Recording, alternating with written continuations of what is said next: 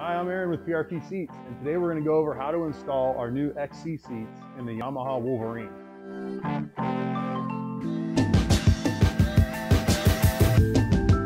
So you first want to start out by pulling your old seats out. It's pretty simple. You're going to pop this cushion up, pull it out, set it aside,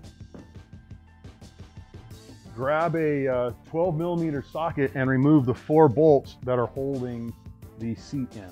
In order to remove the stock seat, you're going to want to remove these 4 bolts. One of them's hidden underneath this plastic dust cover.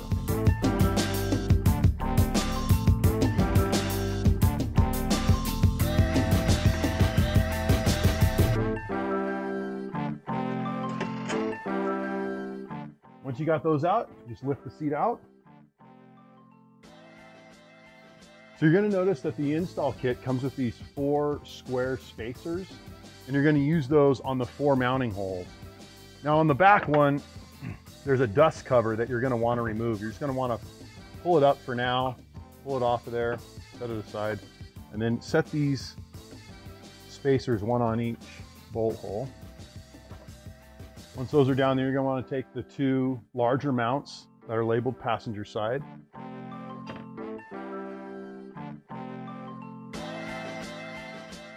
Set them down. We have multiple holes on these mounts, and these are used on the driver's side, so you could adjust the seat farther forward or farther back. On the passenger side, we have it just set up so it's in the all the way back position. Use the 4 bolts that we've provided. They're a little longer than the stock ones.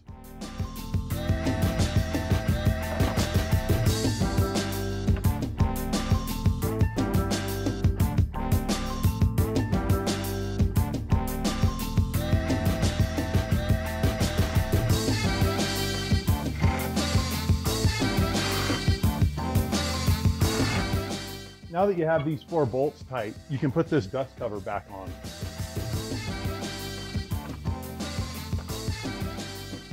When you go to slide your seat in, you're going to notice the back of our seat has 2 little fingers sticking out, and each one's going to slide underneath this groove, and there's a front strap that's going to line up with these bolt holes up front. Here is the bottom of your PRP seat. You notice there's those 2 fingers I mentioned that slide underneath the back. And here is the 2 bolt holes up front.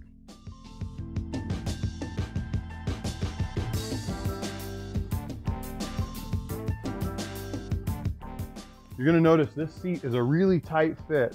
We tried to build the seat as wide as we possibly could to provide more room for the occupant, but it does touch on both sides. It's going to touch here, it's going to touch down here on the plastic, but it does leave a nice opening here for your stock seat belt. Once you've slid your seat in and the back of the seat is hooked on the latches, you're going to want to use the 2 1-inch long 1/4 bolts and washers that we've provided. And we've already welded nuts on the bottom of the seat. So those 2 holes underneath here, you're just going to want to slide these bolts up in here. All right, once you've gotten the 2 front bolts tightened up, see your seat solidly mounted, you're ready to use it. And just repeat the same process on the driver's side. On the driver's side, we've given you a couple different mounting options so you can move the seat forward or back.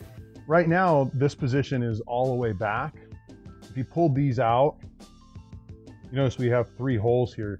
Just slide it forward.